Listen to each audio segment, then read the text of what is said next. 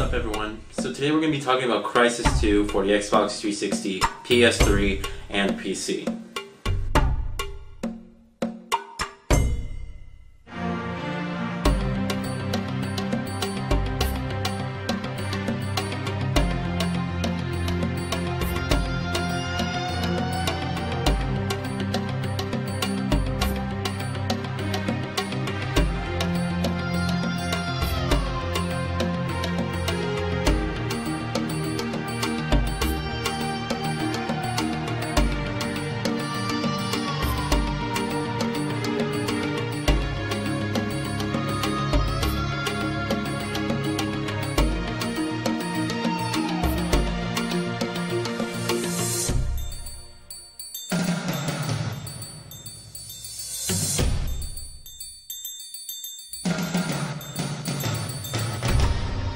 So Crysis 2 is a first-person shooter that's actually been one of my most anticipated titles for a while now. It is the sequel to the PC Game of the Year of 2007, or 2007 I believe, called Crysis. And basically Crysis was a first-person shooter where you stepped into the shoes of a unique soldier called Nomad, and you'd have this unique nanosuit that you wore. Basically gave you superhuman strength, gave you the ability to move faster than anyone else, the ability to jump higher, the ability to go invisible basically, and there's also the ability, you know, to basically take more damage than anyone else could. It was like the ultimate war weapon of that time. So with Crysis 2, the sequel's here, and basically they changed a lot. And we're going to be breaking it down to the story, the graphics, and the gameplay. We're basically going to break this game down to basically what its core roots are. So, the story of Crysis 2 is pretty simple. You play as a character named Alcatraz, and he is basically a Marine who was sent with his squad to go and assist this guy who basically wore a suit called Prophet. And you're basically going there thinking we're just going to be going there, assisting him, and then you're pulling out and everything. And you guys are ambushed by the Ceph, who are an alien force who invaded New York and basically are trying to take it over. So you're here, and basically your whole squad gets killed, and you're left you basically get saved by Prophet, the guy who's wearing the nanosuit, and he puts you on the suit, saying, I'm infected with this thing. You're my last hope, and he goes ahead and shoots himself in the face. So you wake up, and basically you have this nanosuit on that you have no idea who put it on you or stuff, or how to even use it. You just have this thing on. The suit tells you, go find this guy named Nathan Gould, and he'll tell you some more information, so you just go do your objective. So the whole game is basically you picking up where the character left off. You're cleaning up the mess that Prophet left. So you basically have this thing, and while you're doing objectives, you basically get more used to the nanosuit and start realizing what its true powers are. So that's pretty cool. Talking about graphics now. I know a lot of people on the packaging, if you probably can't see right now, but on the packaging it says this is the best looking game on console. This is the best looking game on the Xbox 360. On the PlayStation 3, it basically looks the same. Alright, there's a couple good scenes. I'm not gonna, the whole game looks pretty much good, but if you're going to compare it to an exclusives like Killzone 3, God of War 3, Uncharted 2, you're going to compare it to exclusives such as those, then you're going to find that those games just offer a little bit more quality. The graphics of this game are really good, and it actually proves that not all multi-platform games have bad graphics. A lot of these developers who develop a game that has that's meant for a multi-platform game, meaning it comes out on both PlayStation 3, Xbox, and PC, basically do all this work on the Xbox 360 side and then copy and paste it over onto a PS3 Blu-ray disc, and they sell it that way. At least that's what I like to call it, because graphically the game is going to be looking the same. They don't want to give anyone a fair shot of who's better and stuff like that. So with this game, there's basically a lot that basically a lot of stuff that's going on, and as far as graphics goes, it looks good. It plays pretty good too, along with it. But we'll talk about that more on the gameplay side. So, graphically, good looking game. pretty. I would have to say that it is, like I said, the best looking game on Xbox 360. There's some really good parts in here that actually look better than most of any games today. In particular, the lighting effects. This game takes volumetric lighting and puts a whole new definition on it. Sometimes it looks next to the real thing. You take a picture in real life of a volumetric lighting effects hitting the trees. I mean, it looks just like the real thing. So the graphical power that they used in this game is pretty good. And the CryEngine at first was developed in a way that it wasn't really supposed to be on consoles. That's why Crysis was not possible on the console version, because there's just so much that the CryEngine rendered all at one time that consoles just couldn't do that. So the CryEngine 3 has been modified to basically have the Xbox 360, basically have it so that it looks good on the Xbox 360 and good on the PlayStation 3, while still maintaining a smooth enough frame rate and stuff like that. So the CryEngine 3 is, to my knowledge, they said it is the only engine that runs everything in real time. I mean, everything you see is done in real time, so that's pretty impressive. And the game really looks well and handles well because of that. So let's move on to gameplay. It's a first-person shooter.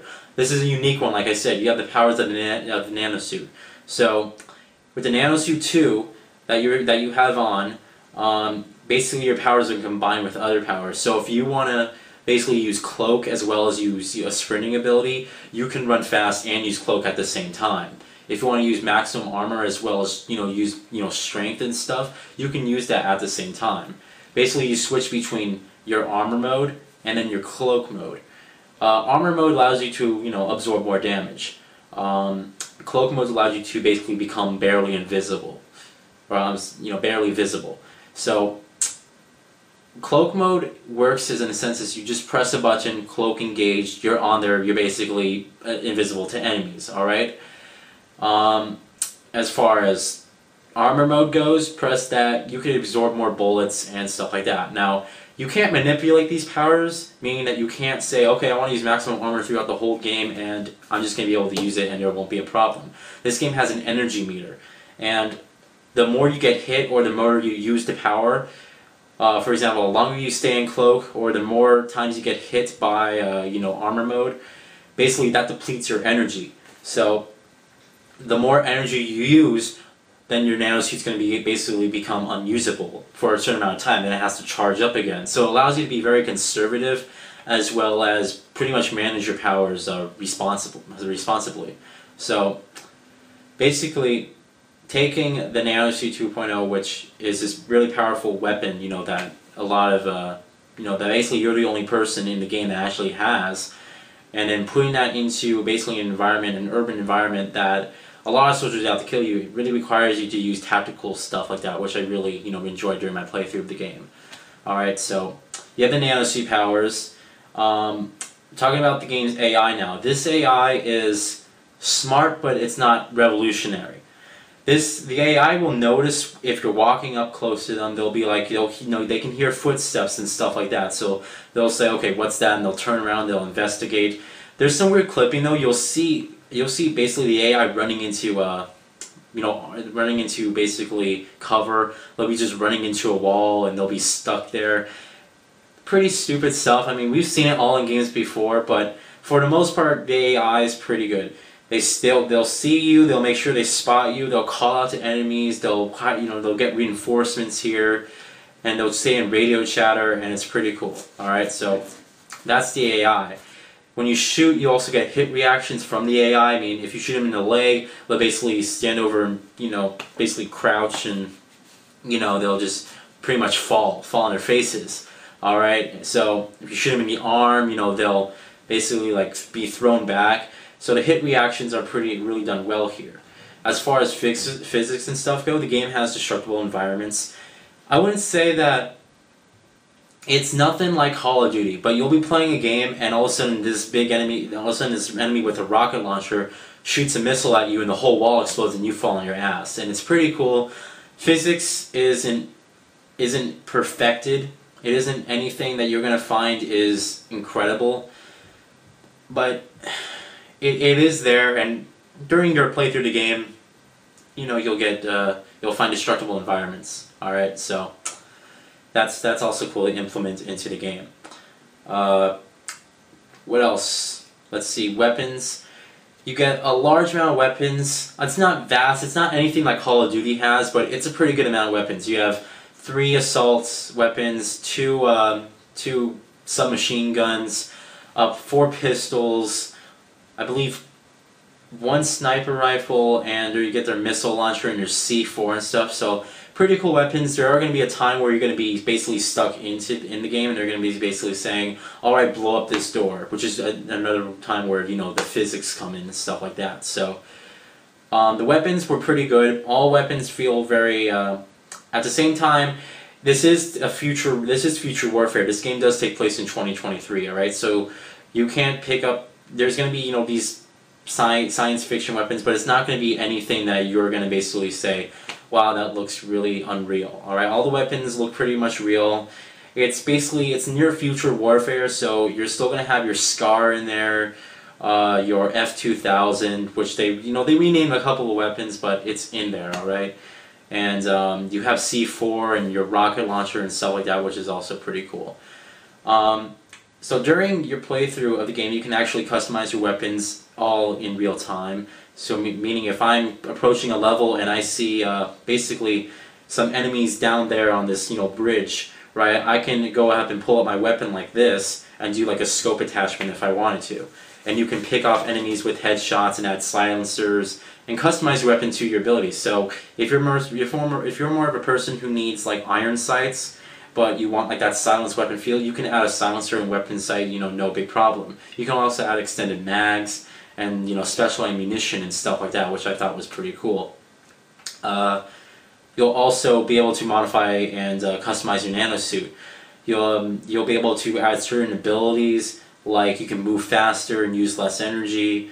You can do powerful attacks and stuff like that. You can have the suit tell you when enemies are close by and are being detected and stuff like that. And you can basically have the suit be basically customizable to your gameplay liking, which I thought was pretty cool. And you get these points for killing aliens. They call them nanocatalyst points. And they're little particles that float around, and you have to basically walk through them, and you get points, and you spend them on that. So it's pretty cool, and it's a good way, I think, at actually having the game be basically at the same time competitive and also hard, because you gotta make sure you have to kill these enemies like in a certain way. I believe every headshot for an alien equals catalyst points. I think it's something like that. But anyway, that's implemented, and you can also use those customizable abilities to your liking. So if you're more of a person who likes stealth, customize it for stealth. More of a person who likes to run and gun, you can do that. So that's really cool about the game. Also, you can play the game any way you want to. You can play with stealth, you can play with basically all attack modes, and it's really cool. So, and the levels are really open, which meaning that basically this is the game. Since it takes place in New York, it's basically here. Take Grand Theft Auto 4's world, all right? Take that huge open world and make it so that you have to play the campaign. You couldn't free roam. So you'll get to this point where you're basically on a building, right? And you can either choose to go that way, or you can choose to go that way, or different ways. And I thought that was pretty cool, because that means that everyone's playthrough can be different, the way they handle stuff. You can leave those troops on the ground alone if you want, or you can leave the troops on top. You can take those out. You can snipe away. You can do whatever you want. So I really like the open environments. It made basically the game feel a lot more open and really cool. So I enjoyed that. All right.